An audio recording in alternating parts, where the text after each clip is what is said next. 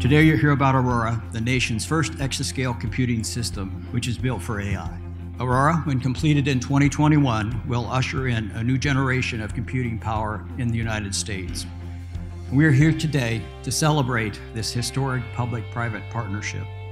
A system like this is a great example of what is possible when the capabilities of private companies and government come together. It's also a great day to recognize the value of continued investment in U.S. manufacturing, advanced technology, and R&D, which fuels not only economic growth, but sustainable competitive advantage. To be standing here and getting to be part of announcing an exascale system with one of the leading scientific laboratories in the world is just beyond words. It's an amazing example of the power of dreaming big and not giving up on your goals, and partnering with visionaries to get there together.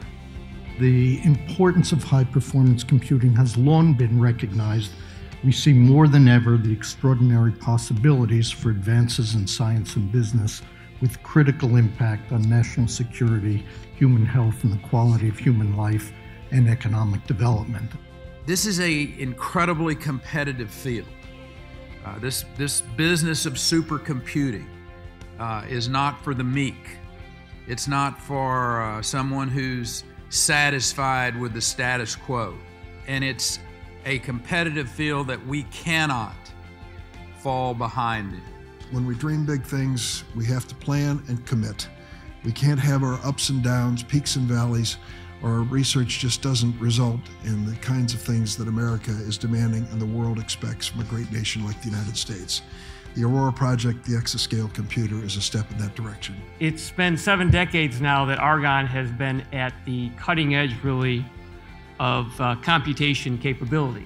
With their access to significant data sets and talented scientists, Argonne can use Aurora to push the frontiers of high-performance computing and artificial intelligence.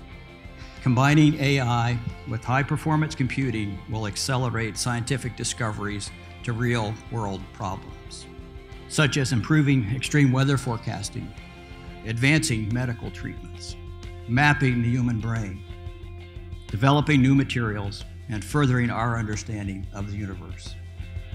And honestly, that's just the beginning.